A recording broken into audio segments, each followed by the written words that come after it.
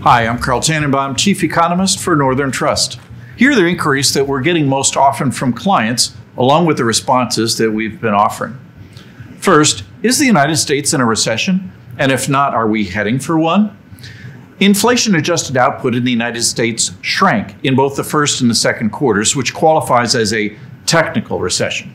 The official determination of when business cycles begin and end is based on a much broader range of data, including readings on industrial activity and employment.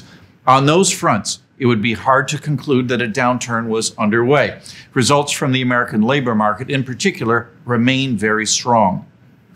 Looking ahead, high inflation and higher interest rates will curb economic activity. Our latest forecast calls for a slow growth trajectory over the next 4 quarters, but a recession certainly cannot be ruled out. I should note here that recession and Armageddon are not synonyms. Many recessions are shallow and short and reorient markets for further progress. Should growth falter in the months ahead, we think the strength of balance sheets across the economy will serve as a barrier against a severe downturn.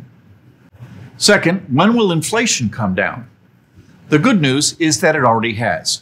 Crude oil prices are down about 25% from their peaks, and motorists are paying a lot less for gasoline.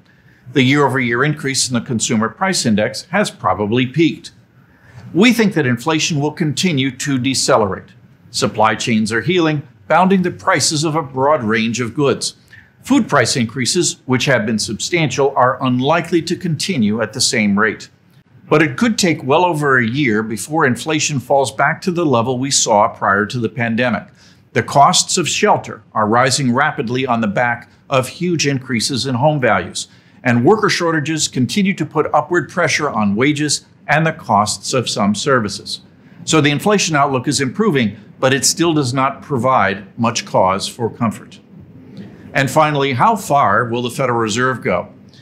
The Fed has raised overnight interest rates by more than 2% in the last 6 months, which represents one of the fastest tightening programs in decades. More increases are expected at upcoming meetings as inflation remains well above the Fed target. Our current sense is that the Fed's benchmark rate will reach 4%, more than 1% higher than it is today.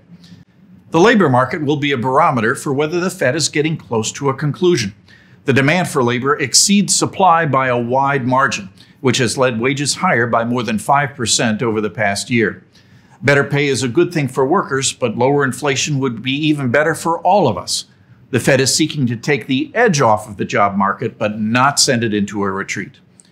On a side note, we have also been asked whether the Fed is willing to risk a recession to get inflation under control. The answer is certainly yes. A recession is not an outcome that the Fed is seeking, but if a short recession is required to achieve a long period of price stability, that is a trade-off that the Fed is willing to make. And that's the view from here.